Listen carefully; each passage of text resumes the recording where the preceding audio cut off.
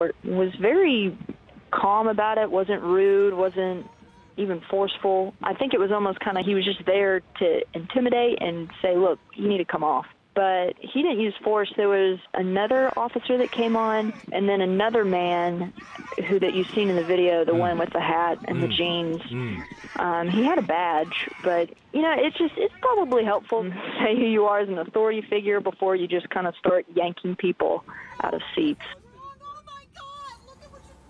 Loads and loads and loads of social media memes, as you would expect, with footage like that.